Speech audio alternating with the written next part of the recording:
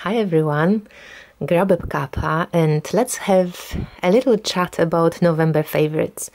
November was quite a month for me, so that was my birthday. I've received this amazing crystal balls from, I'm not crystal, Tibetan balls from my dear friend, and I'm enjoying the sound of these balls every day. You know that I love sound healing and I want to incorporate sound into my readings more, into my healing practice. So having these amazing antique balls as a gift, it was, just wow.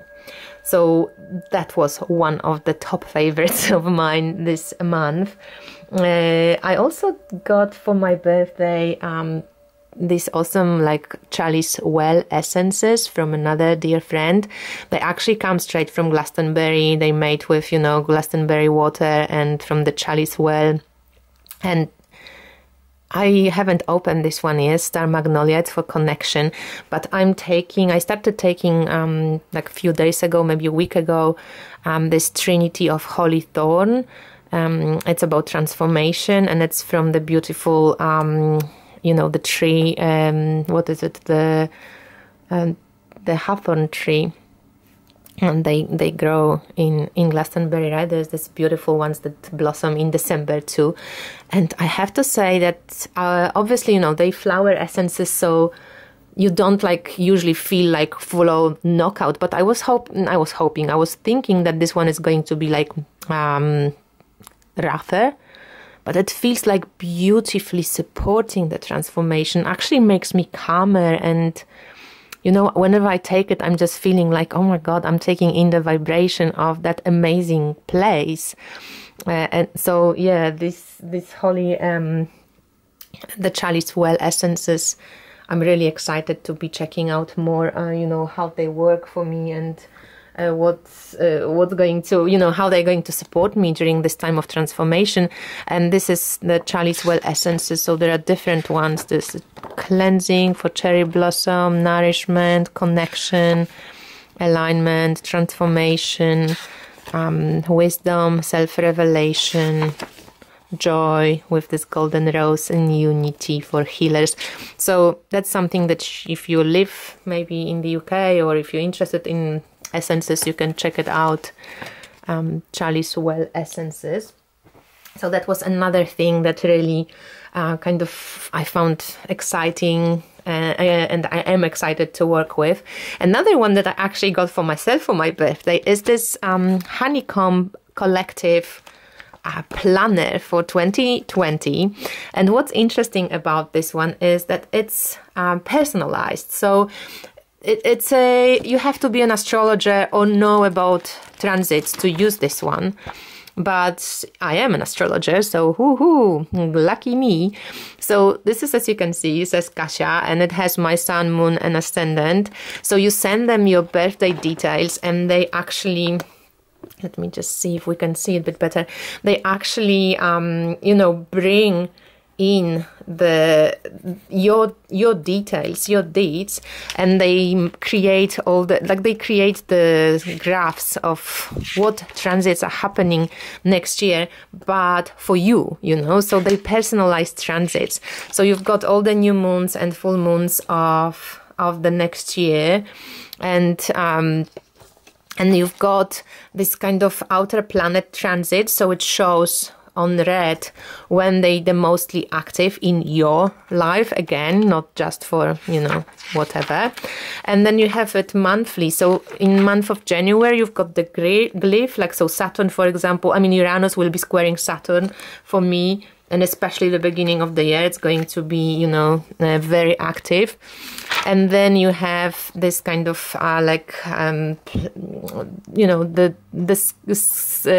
the month in one go, and then you have month by the day with all the transits that are happening on that day for you. which I find it's really, really cool. So that's what I wanted to show you, because I was excited about it when I found out that they do something like this, and you can personalize your astrological planner, which is really a great idea. At the end, you also have the ephemeris for 2020. So for anyone who uses astrology, check out the Honeycomb Collective, and they print it out. I ordered from Europe, but they also deliver from Europe, but they in the States. So yeah, take a look at this. So this definitely was a favorite. What else did we have? I actually got really, so I'm reading this Sharon Blackie's If Women Rose Rooted. I also received this Martin Prechtel's book, The Smell of Rain on Dust. Haven't started reading it yet, but I'm really into this subject on grief and, you know, death and finding your roots and really kind of, you know, authentic belonging. So what I did also, which I found was inspiring, and it's going to be still inspiring because I'm still doing it. I went to the library because I didn't want to buy anything, you know, and I borrowed like Polish fairy tales, which I want to kind of read and discover more. I got some, you know, some of them on audio as well. And I took out Andersen's fairy tales and Grimm's fairy tales. And I reread my favorite fairy tale that I used to love a lot, which was the Little Mermaid. That was my favorite fairy tale, and I was reading it and I was thinking, oh my god, like I had to be a weird child. This is the fairy tale without a happy ending. Like the Little Mermaid loses her tail, she gains legs, the bad witch cuts off her tongue, she can't speak, the prince didn't fall in love with her as much as he should have for her to gain, you know, that soul. And then she's dying and changing into the foam, but she's actually not dying, because then she's going into the Daughters of the Air, and she's there to like help people. And it's like a death fairy tale. And I'm going like, I love death, you know, I'm interested in death. But wow, if you guys have this Christian Andersen's books, check out The Little Mermaid and think of me when you read it. So let's move to the decks. So my favorite decks this month, obviously there were a lot, but I'm just going to show you the ones that I used a lot and that really made me kind of go and think about stuff. So obviously Mysteries of Mother Mary deck. I just love this deck, and I'm constantly learning from this deck. I'm constantly working with it. I'm pulling one card. Sometimes it sits on my altar for a week, sometimes for a month, sometimes for 2 weeks, sometimes for 2 days. Right now we are doing 12 days with Mary, and it's the Feast of Mary of Guadalupe. It's coming on 12th of December. So we started on the 1st of December, and Hetien from the French Madonna, she's running it on Patreon, but also for free on Instagram and on her blog. So you can sign up and check this out if you're interested. So yeah, I've been working with this deck a lot, and it's a journey. It's really a journey that Mary took me on last year, but specifically this year. And I've got this Pluto square Moon and Venus, and seriously, that brought up all this amazing transformation of sacred feminine wisdom, discovering so much this year. I've met so many amazing women who, like, you know, inspired me and are supporting this work, and yeah, I'm very grateful.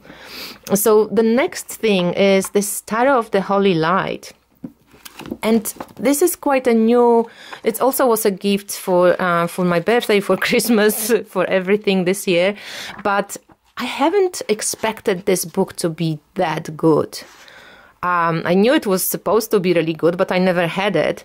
And I am learning so much. And, you know, I know tarot, but this approach is different. It's different to Golden Dawn. It's so much stuff packed into it. It's quite a heavy read for anyone who expects, like, you know, the fluffy info. No, it's full on, like, kind of academic read. But for people who like this and who want to, like, dig deeper, I really highly recommend this book. It's so incredible. I'm actually, because it's so deep and it's so different and it's so in tune with the sacred feminine work that I'm doing. This is the deck that I have. So that's by Christina Payne Towler and Michael Dowers. And, you know, this is this linen kind of version, and it's amazing. And I'm actually, because it's so full on, as you can see, it's so much to know about each and one of these cards. It's astrological, it's alchemical, it's traditional, it's Jungian, it's alchemical. I said, like, it's just mix of everything. So I'm actually like pulling one card, sometimes for 2 days, for 3 days. And first of all, I'm reading about it from this book, and I'm figuring out if I understand, because sometimes I have to read twice through this text to really get what she means. And sometimes even when I read 5 times, some things I don't get.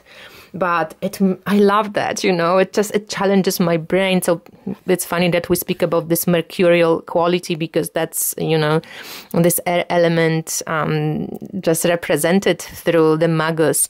But maybe I show you just a little,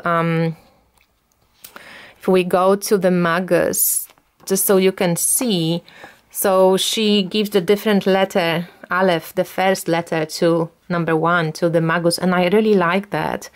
Qualities: breath, chest, respiration, tongue of balance. And then she says the Magus represents the imagination, side of one's genius and uniqueness. This is the communicating intelligence. Gichtel's life spirits, which employs planetary cycles to knit our random experiences into a coherent narrative of the self. Around him shimmers the energetic architecture of the higher planes towards which he is constantly striving.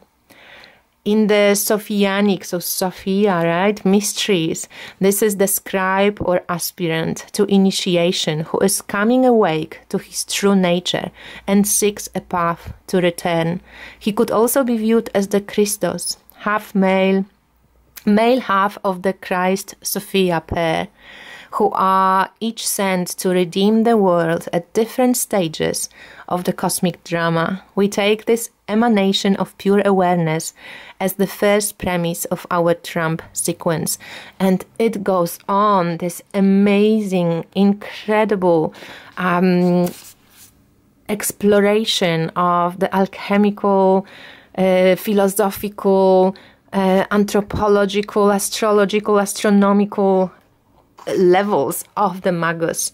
I've learned so much about the devil. I mentioned this before, that I'm really excited about this book, and I haven't even known that I'm going to enjoy it so much. So I highly recommend this book to anyone who wants to learn more and, you know, kind of challenge yourself a little bit more when you're kind of a bit in a rut, because we know everything now about tarot.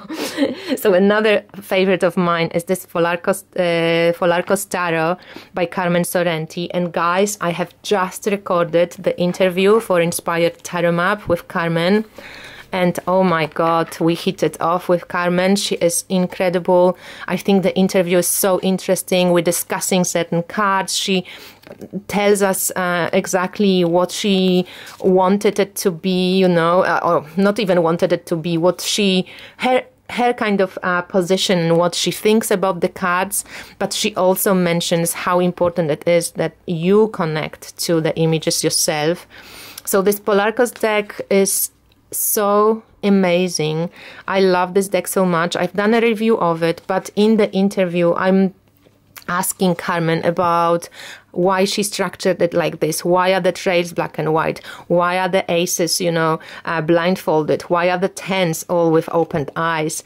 We speak about different worlds that she included in the deck. We speak about Wally Myers and about Carmen's you know, upbringing and what she's interested in and what she studied. And she's amazing, such an inspiring person. So Volarkos Tarot not only is one of my favorite decks of November, and I'm sure it will be in December as well, but also it's an incredible deck to use for dream work. And Carmen also is doing with Wasima from Unsession Waves. She's doing the dream workshop in January. I signed up for it, so if anyone wants to do it, just check it out. It's I think $30, so affordable. And yeah, I'm waiting. I'm curious what's going to happen with this. So this deck, Volarkos Tarot, is amazing. I really love it. Another deck that I loved in November is this little deck of character. I just used it in most of my readings at the end for the client. So whoever got a reading with me in November, you know, would have probably this deck featured at the end of the reading. And I want to just do one collective reading for us let's do one for the shift of the years. Like, what's the best character for us to be playing then? So end of 2019, what tool our character needs for this shift? And what place would be, you know, the best place for our character to play with his tool or her tool? All right, are you guys ready? Watchdog. Watchdog. So this is like be aware, right? The key and the place, Inferno. Oh, so you guys take a look at what you're thinking. But what's interesting, you can also go into the deck of character and .com, and there are there's a little help of, you know, like translation and interpretation of the cards. So let's just do this Inferno, because I'm not quite sure. Is it like hell? The deck of character. Let's take a look at this. Card meanings. So when you go to the website, you find something like this, and then we go into the places, and it's alphabetically sorted. So we go into Inferno. So it's mass destruction. Oh fuck. The part of the creative process where you just need to clear the way, passion, heat, goddess of destruction, major demons, plight of the warrior, vengeance, standing up for your morals. So I think maybe to avoid the mass destruction that we might be seeing, like, we've got to be careful and watch your instincts, and the key to kind of surviving that, I think, is awareness. And if we go into the watchdog, so we get out of the places and we see the character, and our character is the watchdog.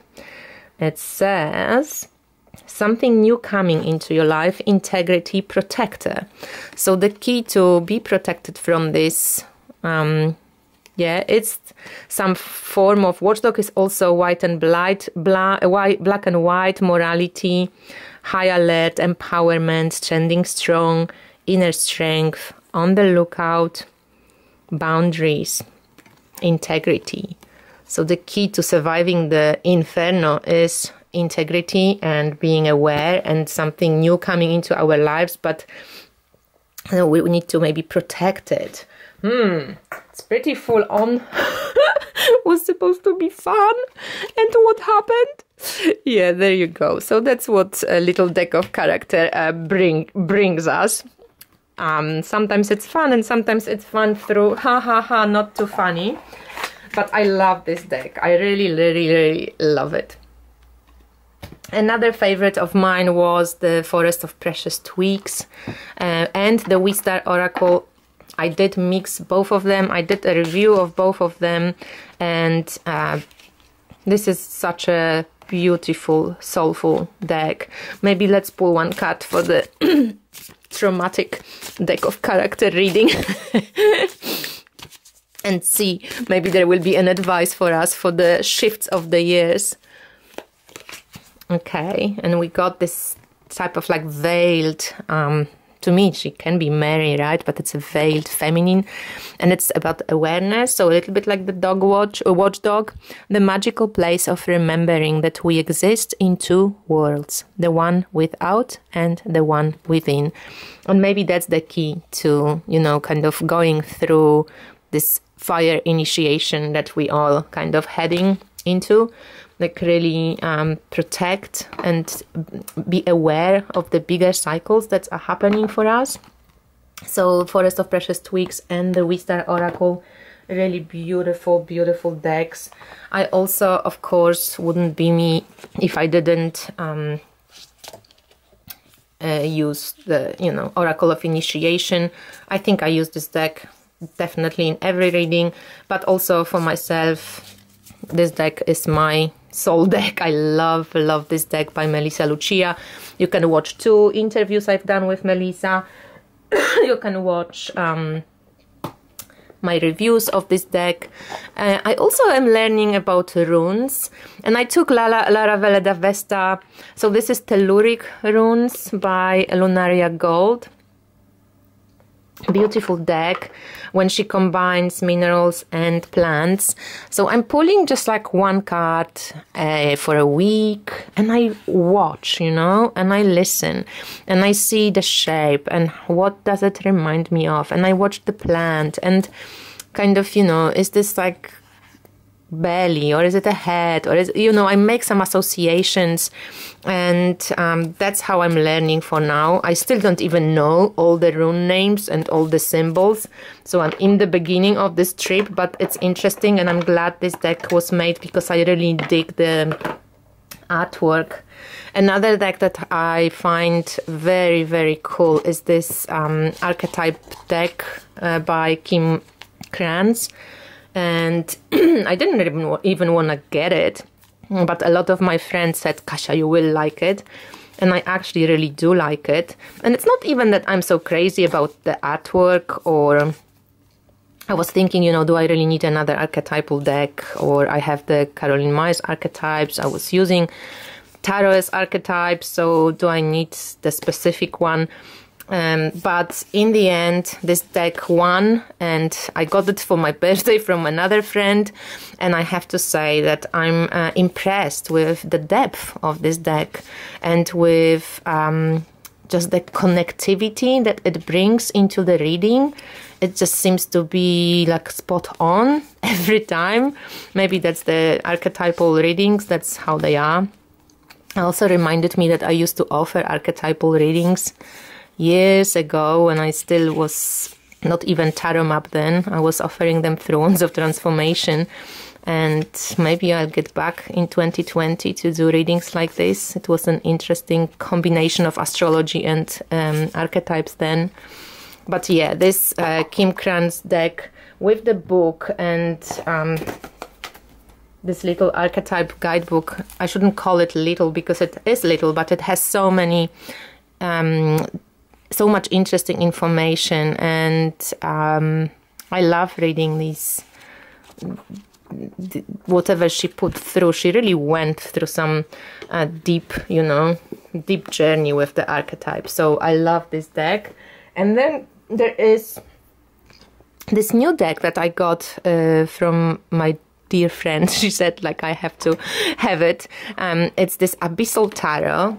And it's like one of those sexy decks and sensual. It's by Shelley Corbett. It's a photography deck. It's got nudity. I never really warn about nudity because I'm thinking like, hello, like we humans, we are nudes, that's our bodies. But I can warn about this deck because even though it's not full on just nudes, it can be a touch dramatic and maybe even traumatic for some people. Depends if you ever will, you know, if there were some sexual abuses and stuff. Like card like this can be quite evocative maybe. So it has different cards, but some of them are more romantic. But for example, the swords, like, oh, this one, I don't know, it just bothers me. So it's one of those decks that really makes me go like, oh cringy. They were the pictures were taken underwater, you know. So what she did this underwater photography, and she just mixed it with this kind of, it looks like painting. And she added the colors. There is some violent cards as well. There is some beautiful, you know, kind of peaceful ones. The sword elements are very, like, much more violent, I would say, for the lack of better word. It's sensual, it can be sexual, it can be challenging. So it's really depending, I think, on the personal appreciation of art, and maybe on personal experiences, how well this deck can be worked with. It can be used for healing, but it also can be very, like, evocative. So sometimes if people are not ready, it might be too much. So can be a great shadow deck, can be a great deck for emotional work. But I wanted to show you some of these sword cards. So this is the King of Swords. There's just something like Knight of Swords, King of Pentacles. That's quite full on, right? It's the Three of Swords. So yeah, but it's a fascinating deck. That's a Hierophant. Oh yeah, I dig that. So how beautiful, Nine of Pentacles. I got some really interesting readings with this deck, but I was asking about, like, Sacred Feminine. That's what I got, actually. I can't remember the third card, but I got this one, that it was veiled, it was conquered, it was like, you know, the masculine, in a way, the unhealthy masculine, like, went all over it, and then it's kind of like, it's like Persephone coming out, like, God, it gets back its power. But I can't remember the third card, but I have it on Instagram. So this is the Abyssal Tarot.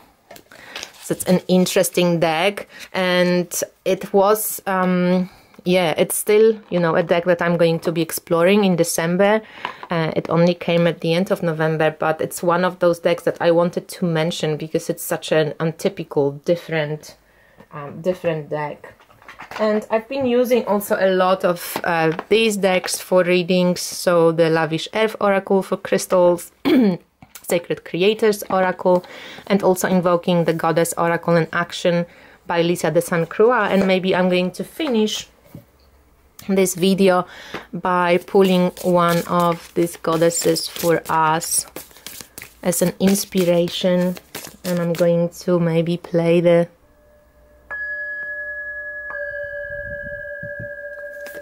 bowls. So